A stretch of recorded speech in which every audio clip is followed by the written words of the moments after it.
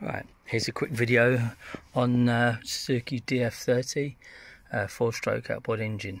Got this engine, had it running and put it on the boat now. Just it had some problems. Obviously it's been standing for a little while, but one of the problems being is trim tilt motor, and I was shorting it out on the solenoid so I could tell which are here. Two solenoids here, so with the solenoids or relays, they're set to neutral. When you energise one, it'll put a live wire down to it, and then when you release the switch, it'll go back to neutral, and then when you press the button the other way, it'll energise that relay, and then it'll send a live down that one. So basically what you're doing is you're reversing the polarity on the motor, spin it backwards and forwards.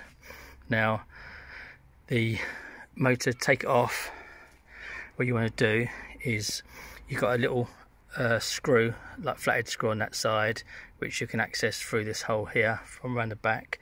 You turn it 4 anti-clockwise and it'll stop, it won't come out, and then you can lift the motor manually. And then I've chocked it with a block of wood under there. Oops, yeah, I've chocked it with a block of wood. So you chuck it up in the air, then you take this, there's a pin that goes through there, and that goes through, excuse the seagulls, that goes through there. So it's just a circlip, open the circlip off, and luckily it wasn't seized on there, just push straight through, and then this arm dropped down. That then enables you to get to two Allen keys, which are Allen bolts, which are there, and they're the diagonal apart. And I'll show you the motor, which this is the top bit. So the two Allen screws go through there, or Allen bolts go through there and there, and then that whole cover, this is probably what you'll see, which is the reservoir as well. And I think that's a level or filling screw there on there as well. But you've got two Allen bolts there and there, which hold the motor on. When you unscrew them, that'll pull off. There will be fluid coming out of there, so be careful. That's the pin which I took out. There's the circlip, so as I say, it wasn't rusty, so it came out nicely. Now the problem being with this motor, there's the armature, just a bit dirty, it needs cleaning there. The bearing's good on there, and on top of that, you've got, on my one, you've got a little attachment that slots over the top. Make sure you don't lose it. I'll show you what it is before I lose it. Right, it's that slot fits on top of the motor, which is there, and then you've got a tiny little bit, like little screwdriver head, flathead, actually fits in the hydraulic motor. Shut up. So yeah, that just spins around and drives the hydraulic pump. But the problem with this is, as full of shit in there, but the actual magnets have come unstuck. Whether it's got overheated or what, I don't know, but these are the magnets, and they've come unstuck from the wall of the motor. So that was the problem with this. So what I'm going to do is going to clean them up and clean this housing up, and then hopefully I can aerolite the magnets back on with a 2-part epoxy aerolite. So as long as it's got a gap in there, I don't think it matters like a stator where they go exactly, but as long as they're roughly where they come off. But as I say, I'm going to clean that up, put a flat wheel in there and a bit of sandpaper, and then wash it all out with carb cleaner, and then wipe it down, and then so I'll re-stick the magnets in there, and hopefully, as I say, this will go back. You can see they're the brushes, so they're not seized, they're still good condition. So as I say, there's the two cables coming out, and basically all you're doing is reverse the polarity, and that will spin the motor clockwise or anti-clockwise. So it'll obviously work the pump forward and reverse for lifting up and down. So I will clean up tomorrow and get that glued, or should I do it tonight? So it's gone off. Maybe I'll do it tonight. Yeah, so it's gone off, and I will come back to you once it's cleaned up and glued. And there was also something else as well in the controller. I had to get a little micro switch. The little neutral micro switch broke. That's it there. And the little buggers are about £23. That's where it broke. So there's like a little micro switch, little push button in there. So as the lever's in neutral position, it pushes on that, and then that makes contact, and the engine won't crank unless that's fitted on there. So got to get one of those. Got one ordered. Hopefully that'll come in a couple of days, so I can get that fitted as well. And I'm going to go and clean down this motor housing now and see if I can get that stuck tonight, so it's ready for tomorrow. So come back to you then. Right, I've cleaned it up now. I've cleaned around inside with some coarse sandpaper. Got some grooves in there. Not worried too much about bits of rust that's in there. As I say, the Aerodite will stick to it now. I put some what did I put on there? Stelmax cleaner. It's a bit like acetone.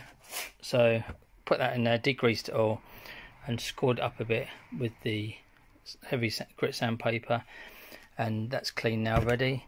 And also cleaned up the armature as well on the motor, and they're the magnets on there. What I need to do is, I just thought as well, hopefully they got white paint on the top, because if you spin one of them round, you'll affect the polarity on there.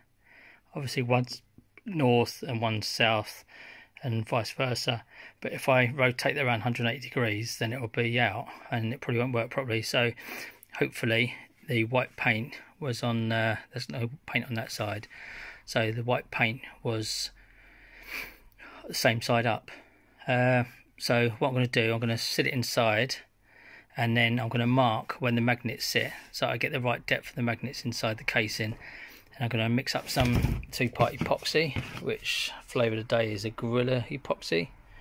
I presume there are other makes, but that's what I'm using. So I'm going to mix it up, and I'm going to resin the battery. I'm going to mark it first with a paint pen, and then I'm going to stick the magnets in with the resin and let it set overnight. So I'll come back in a minute. Right, I've got the epoxies going off now, and I've got the magnets stuck now in hopefully the right place. I did mark it, but they do try and pull, so he's got quite a good grab on the epoxy, but they do try and spin around and try. I had to hold them for about 5 minutes. They just wanted to try and draw together. So that, as I say, is where the mark is.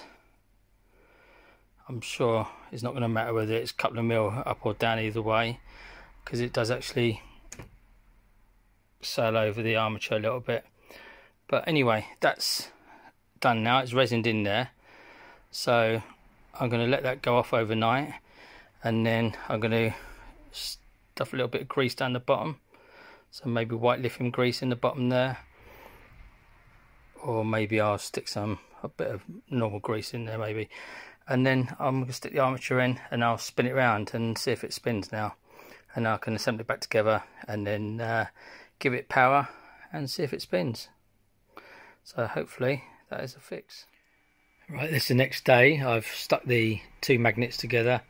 The two-part epoxy has seemed to have stuck it quite well. So they're in position, and sprayed a bit of white lithium grease on the bottom. This is the top assembly, like the electric, and what I had to do was put the top bit in first, because I won't be able to open the brushes up afterwards. So as I say, just spread the brushes apart, and you can slide then the top of the motor, the armature, in there, and the bearing in there as well. So what I'm going to do, if I can get a pair of mole grips and hold that pin tight with the mole grips, because what it'll do when I stick it in there into the bottom casing with the magnets, it'll probably suck it in. I won't be able to hold that in my hand, so I'm going to pinch some mole grips on there, and that way then I can insert that in without that shooting through. When the magnets get to it, it'll just suck it straight out of my hand, and then I'll be left with the same problem again, trying to pull the brushes back around the armature. So I'm going to do it off camera, and I'll come back to you when it's in. Right, all assembled now. Got the two Phillips screws back in there, the motor to the housing. I'm just going to hold it there. Got one wire connected to the, well, it don't really matter which side, I think it's the negative terminal, and I've got this green wire then to the positive. I'm going to touch it on there and we'll watch.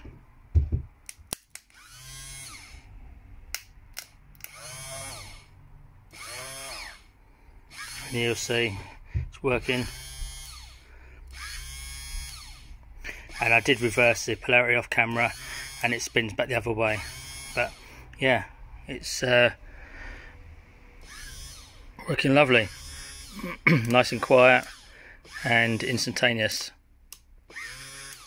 That's just bad connection on the battery when I haven't cleaned it properly. But yeah, so that worked. So it saved me 200 quid. So I hope that gives you a bit of insight how these motors work and common problems and what goes wrong on them. So maybe before you go out and splash out the money, if you don't mind having a go yourself, then the average diet's probably about 12 quid and probably about an hour's worth of work, and obviously letting it go off overnight. But yeah, it's not hot or nothing and it's working perfect.